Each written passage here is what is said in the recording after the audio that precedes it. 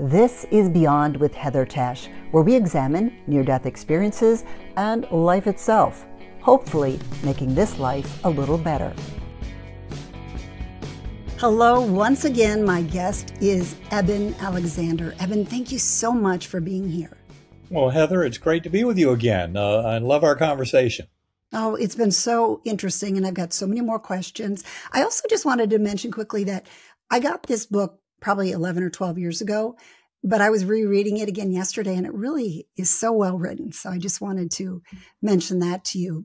Well, thank you. I appreciate that. I just wanted to add there's now a 10th anniversary edition of Proof of Heaven. It has 36 additional pages in it beyond the first book. And especially the new foreword, I think you'll find very, very illuminating. Tells you a lot of what's happened in the scientific world over the last decade about understanding these kinds of experiences. Well, that's wonderful. And it does read like a novel, so I do recommend it. Okay. Now, initially, when you were beyond this earthworm view, and heaven looked Earth-like to you, but much clearer, it was obviously prettier, but you saw fields, you saw trees, you saw streams, people, even dogs. But then you went to the core, and I'd really like to know more about what you experienced in the core. Well, the core is, it's basically a dazzling darkness. It's the complete resolution of all paradoxes. I mean, if you can imagine the scintillating, sparkling brilliance of darkness in its purest form, you're starting to get where this is all going. And do recall that my journey to get there involved this light portal coming from the Gateway Valley, where I saw all of the material world, four-dimensional space-time collapsing down, all of that spiritual realm and its different ordering of causality, deep time or meta time, collapsing down until what I had left was this, what I called an oversphere. The oversphere was basically the universe throughout all of eternity. And it was there as just a minor teaching tool compared to everything else, because you cannot put into words so much of what happens in this kind of a journey, especially in that core realm. In many ways, people often talk about a border. Did you pass a border? And in general, the answer from most NDEers is I sensed a border, and then I knew I either had to come back or go on forever. Now, for me, I think crossing into that core realm was crossing that border in many ways. I know that Susan Renches, who played an important role in my coming back to this world, she was a family friend for decades who happened to do channeling, and she had written a book called Third Eye Open. And my family asked her to intervene on nights 4 and 5 of my coma. So from 120 miles away, she channeled to me. But the reason I bring her up is she told me 6 months later when we reunited after all this, that mine was one of the scariest encounters she'd ever had, because she'd had many encounters with people in coma. And she kind of used the analogy, it was like going to an oasis in a desert. And she goes up and she starts pulling on a rope that's coming out of a well. And as she pulls, she feels more and more resistance as she can pull the person up, pull the soul back to this world. But she said, in my case, she got to the rope and pulled on it, and it's almost like I wasn't still on the other end. And so I was that far gone. And given that many of her patients had gone on to die, in spite of her intervention, she was very concerned about the depth of how far I was gone from this world. And that's kind of what I think is matched by that, the core part of the story was that's where many of my lessons were taught. And yet it was far beyond anything that is kind of the earthly realm or the Gateway Valley that is kind of a world of ideals that kind of feeds into what this world can be like. But the core is where oneness with the divine was crystal clear. In fact, I came to see our very conscious awareness is ultimately sourced in that God source. So we're never, ever distant from that at all. Now, you said each time I reached the core, I went deeper than before and was taught more in the wordless, more than verbal way that all things are communicated in the worlds above this one. I imagine that some of the experiences were so beyond understanding. Are there things that you hold back about sharing about the core because people just wouldn't be able to grasp it? Not really, but it's just there's so much to it. I mean, if you would ask me when I first came back to this world and was waking up in that ICU bed, how long I was gone, once I started figuring out a bit of what had happened, because when I first woke up, I had no memory of my life before. So it took days and, a week or two to start filling in the gaps and blanks. But if you'd asked me then, I would have said I was gone for years, months or years. It seemed like a very extensive journey. And that's, where so much has come out over the last 15 years of my sharing the story. Because if you listen to my interviews, you'll find that I'm often on different kind of focus of in that particular talk or discussion.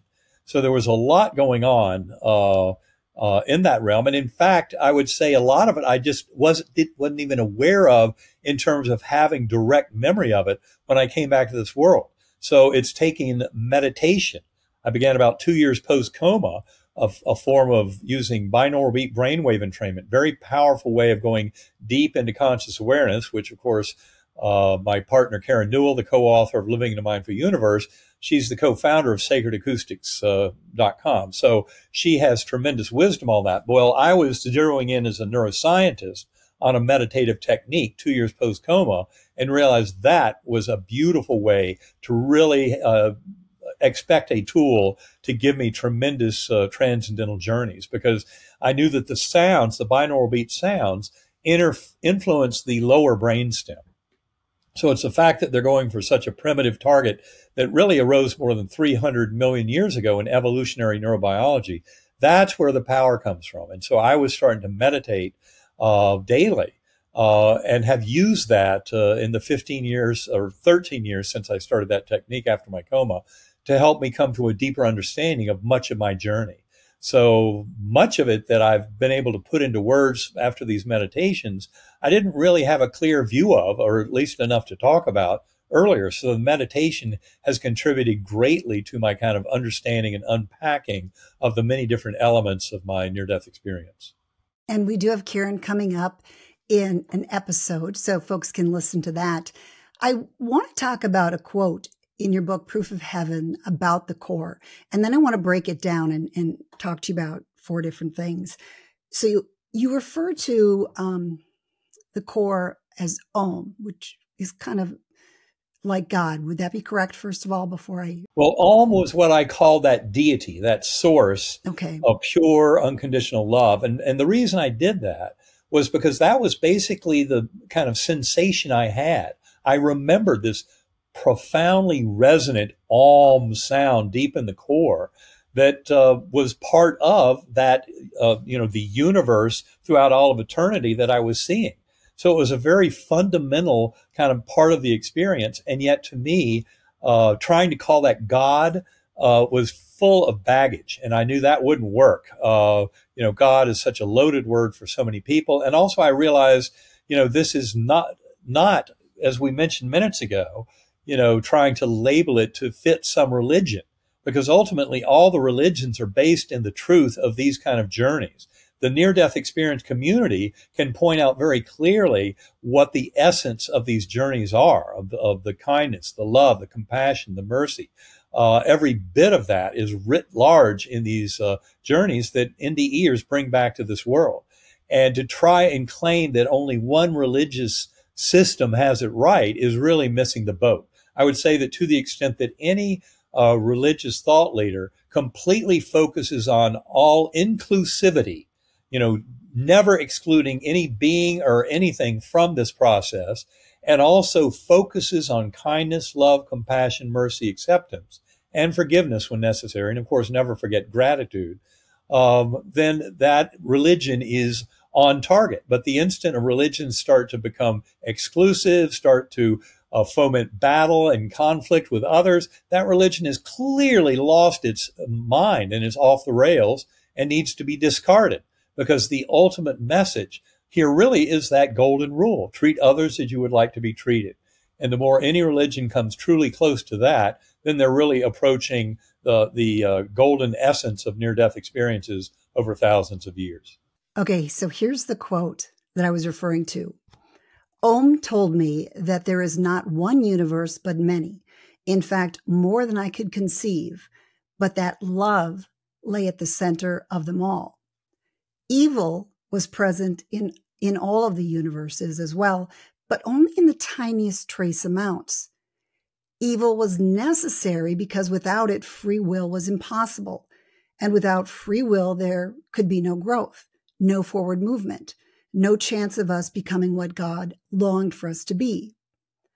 Horrible and all-powerful as evil sometimes seemed to be in the world of ours, in the larger picture, love was overwhelmingly dominant, and it would ultimately be triumphant. So that's the quote. And now I just want to break it down, if that's okay. Sure. The first part I just loved, just because you talk about love, being at the center of them all. But the one thing that really caught my ear was evil was present in all the other universes as well, but only in the tiniest trace amounts. So does that mean we're living in the worst one? No, I wouldn't say the worst one. We happen to live in the one that is necessary for us to have the right ingredients to grow. And so the darkness and challenges we find in this universe are there to help us grow into the souls we came here to be. And of course, in our current era, it looks like we might have more than our fair share of evil. But when you really look over human history, especially over the last few centuries, where you can, really get to some of the hard data about it all, what you do find is that things like violent crime and warfare are diminishing. Now, that might not seem like an accurate statement given the situation now in Ukraine and in the Middle East. And yet the reality is the 20th century saw far, far worse conflict in terms of loss of human life and violence and hardship. I mean, the Second World War involved 53 million fatalities around the world. So it may be hard for people to believe, but we're actually maturing and growing beyond all this. Now, it does come in fits and starts. So, for example, I thought our world was making great progress in terms of harmony, in terms of accepting each other over the last few decades. And yet, especially the last half decade or decade or so, we've really taken many steps backwards, towards what appears to be a darker, more egocentric and evil focused world. And yet, I would say this is just the natural order of things as we evolve.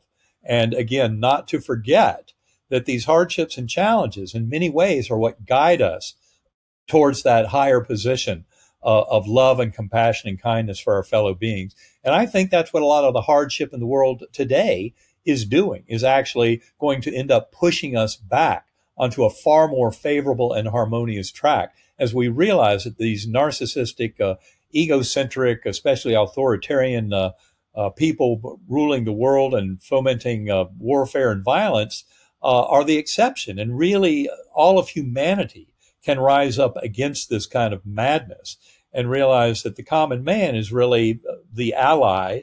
And it's not that we're against other nations, but the leaders of various nations can fool people into believing that violence and warfare is the best way forward. But that's never the case. And we've learned that from history. And that's why I think a lot of the hardships and difficulties emerging now will ultimately nudge us back onto a proper pathway of acknowledging the peace and harmony that we share with each other and shared meaning and purpose that we have with the universe at large. Which brings me to this next line, because you said evil was necessary because without it, free will was impossible. And without free will, there could be no growth, no forward movement, no chance for us to become what God longed for us to be. Right. Well, free will is a gift. Now, I'll remind people that the materialist science that I worshipped before my coma, as that Harvard associate professor of neurosurgery, that science would laugh at you if you claim to have free will, because in many ways they say that if the brain is creating consciousness, then consciousness is just an illusion of the chemical reactions and electron fluxes in the brain of material that's following all the laws of physics, chemistry, and biology. So where would you possibly inject free will into that at all? And that's where a discussion of quantum indeterminacy is so critical, because quantum indeterminacy is basically the catch-all concept in science that tells us that from the viewpoint of quantum physics, the future is wide open. There's a tremendous amount of flexibility. It's not deterministic from the get-go. And this is where I think a quantum-informed science of consciousness is so important. for helping us to come to this kind of deeper realization of the importance of our free will. And that free will is something that becomes crystal clear in a life review of a near-death experience, because you realize you had all these choices in life, and it's how you treated other people that really reflects how much your soul has been able to learn and teach and grow and transform through this process of existence. And the more we can come to realize that it's not about the little ego's progress and self-aggrandizement, but much more about the higher good, and that our soul's contributing to the higher good, that's when all this starts to line up and make far more sense. And certainly in terms of finding guidance and making decisions and choices and how we live our life, how we treat ourselves and others, it's crucial to get this, what I would say for me was a 180-degree flip away from the mindless nonsense of materialist thought, believing that the brain creates consciousness, and when brain and body die, it's the end of conscious awareness, to recognizing that we're sharing one mind, one heart consciousness, as Karen would put it. And this makes far more sense. So the brain is seen then as a filter, a reducing valve that allows a limited eddy current of that primordial mind to be our experience of existence. But ultimately, we are all sharing the mind of the universe. And that kind of self-awareness of existence is a property of the universe itself. And that's where this kind of richer understanding of the one mind and of our shared consciousness is so important. And that completely upshifts away from the bleak and paltry fiction of materialist science that tries to pretend that only the physical world exists, and that when your brain and body die, that's the end of your conscious awareness. That's just flat out wrong. It doesn't fit the data. Well, and the good news about this quote, too, is that, you say, despite all the horrible things that are happening, love is overwhelmingly dominant, and it would ultimately be triumphant. So that's good news on that one.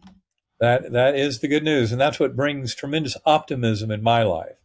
In spite of all the hardships and the challenges and what pops up on headline feed on my iPhone every few minutes, that's not all of reality. There's a much grander reality of what's going on in this world.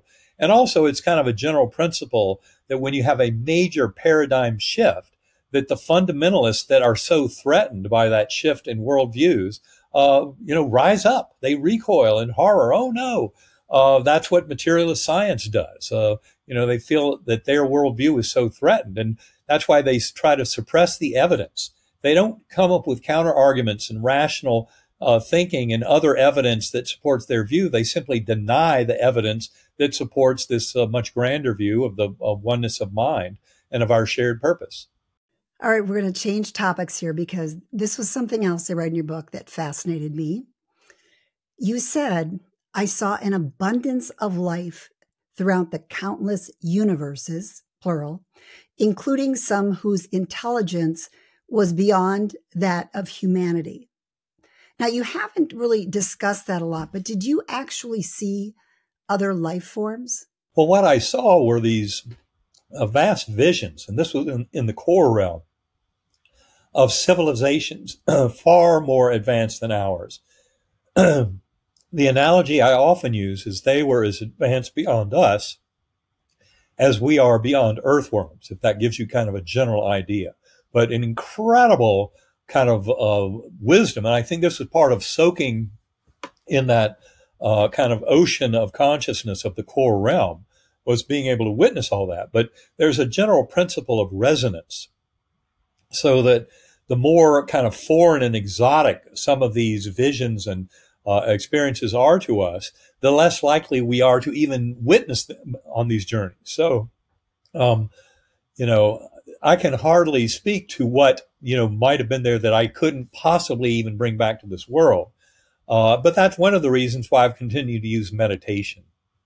It's because for me, meditation has been a way to revisit over and over again my NDE, not just to recover memories of the experience itself, but especially to develop and cultivate an ongoing relationship and understanding and kind of ongoing experiencing with the qualities, with the entities, with the guides, everything that I encountered in that realm, and initially in my NDE.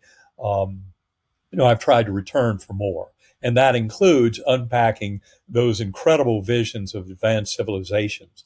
But they really are so kind of exotic and different from our normal vibration and knowing that it's very hard to bring that knowledge back into this world, into kind of a human expression. All I can tell you is, yes, there was a lot to it that has awakened my interest in, certainly in these what are called the contact modalities by some people. The UAP phenomena, other phenomena of civilizations that may be playing a role in our evolution as a civilization. You also mentioned that there were countless higher dimensions. So do you think that's all around us and that there's actually life all around us? Well, I believe so. And in fact, people often ask me, where is this realm you visited? And what I would point out is you really should be asking, where is this realm, this material realm that we point to? Because one of the deepest lessons of quantum physics that's so shocking, and the scientific community is still just beginning to unravel what it really means, is this this notion that all of the out there is really just occurring in your mind. It's occurring in the realm of the mental.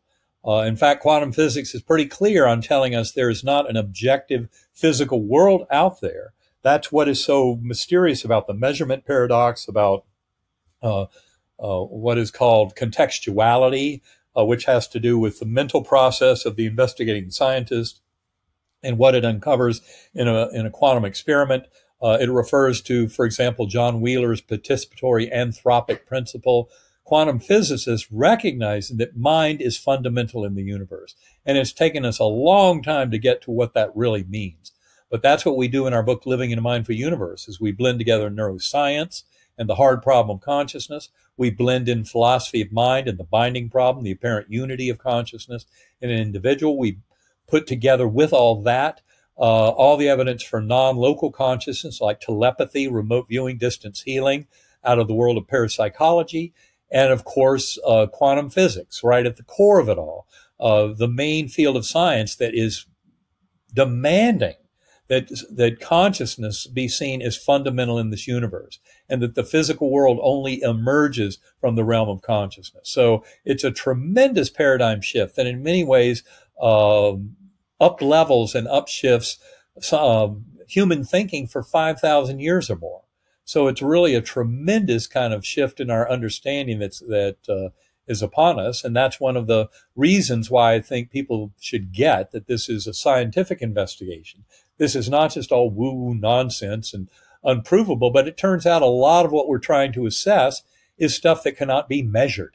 Like love. How do you measure that? Well, but it turns out that I'll give you a very quick example. If you want to depend totally on neuroscience to get to answers on this kind of thing, you'll find a bunch of papers over the last 12 years looking at people under the influence of psilocybin, magic mushrooms, a serotonin 2A psychedelic substance, plant medicine. And what they find is functional MRI and magnetoencephalography show you that the brain goes dark on those substances. No part of the brain increases in activity. And anyone who's ever taken psilocybin or LSD or DMT, other substances that have been studied by these same papers, you might think your brain is lighting up like a Christmas tree. Nothing could be further from the truth. Your brain is actually going offline. So if you're hoping as a neuroscientist to better understand the phenomenology of those kind of experiences, you're completely out of luck. You won't get it by studying the brain, because the brain is passing the buck to kind of the spiritual level and other kind of modes of understanding that go beyond the materialistic view and the neuroscientific tools that enable us to look at the brain, but not look directly at the phenomenal experience that we're trying to explore. You and other near-death experiencers talk about the oneness, that we're all connected. And many of you say that you believe in reincarnation, that you saw past lives. Sometimes, though, I wonder, are you seeing your own past life, or is it just that we're all connected, so you're seeing these lives? Well, the thing is, when you really study that literature on past life, and there's very strong scientific evidence for that, you can go to uvadops.org as starters, University of Virginia. Division of Perceptual Studies. They've studied over 6 decades more than 2,700 cases of past life memories in children, of whom 1,700 cases are solved.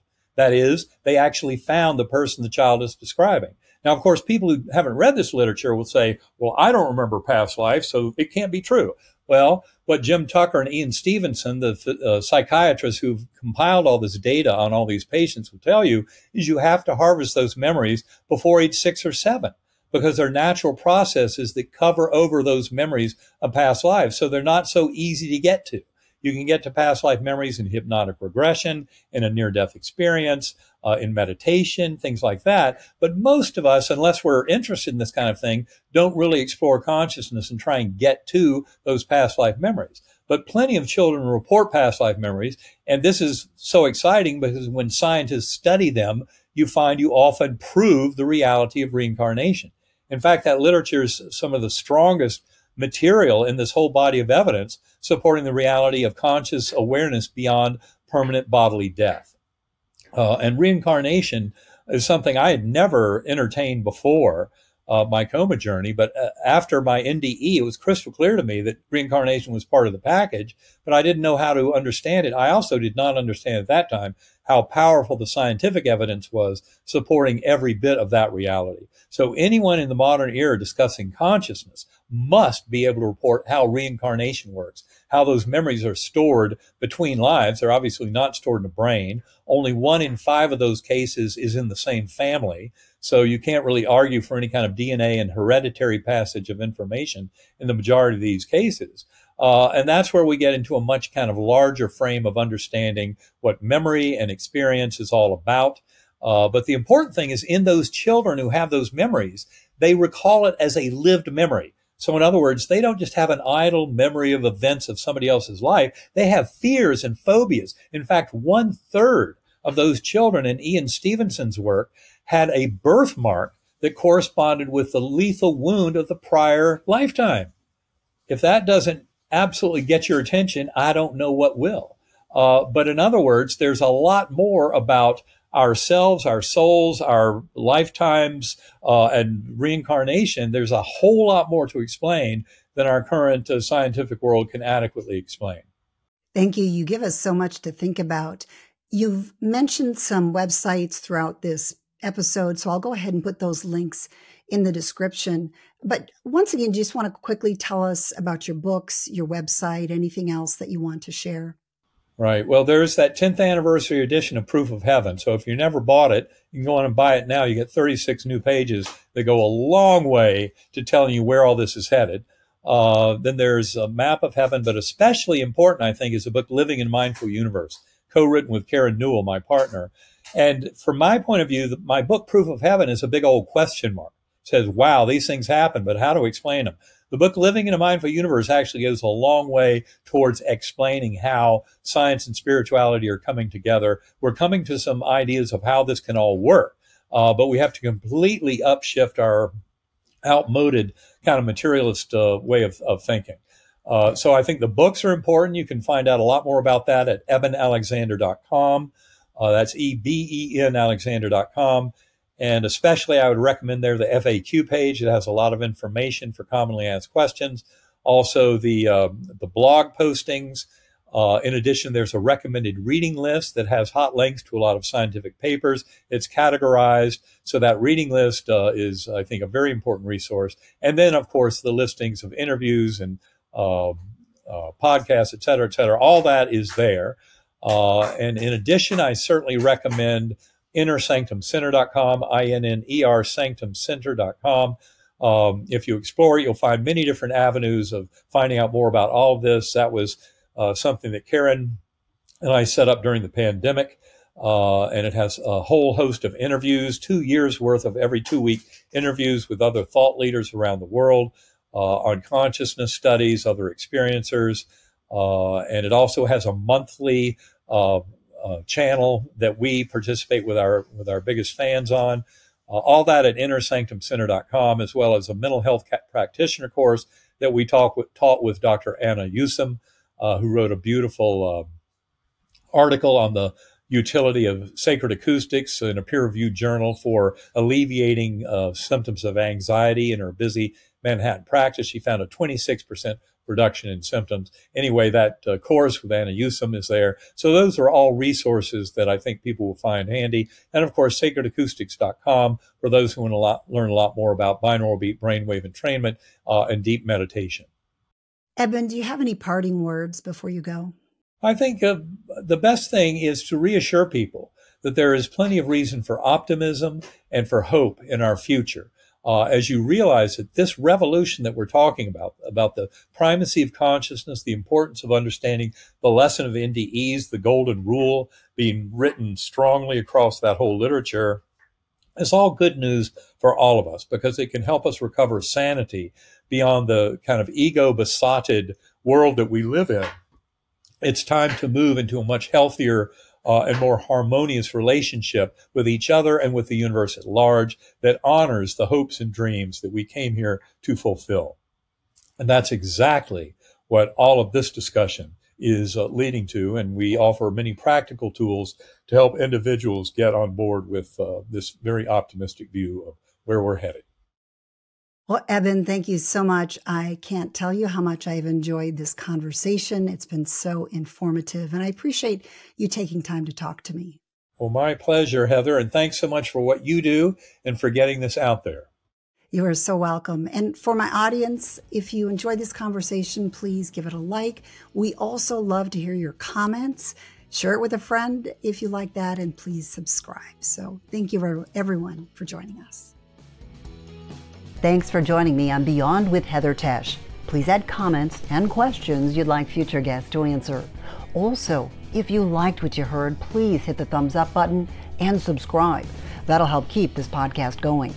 You can also go to Beyond with Heather Tesch to look for more episodes.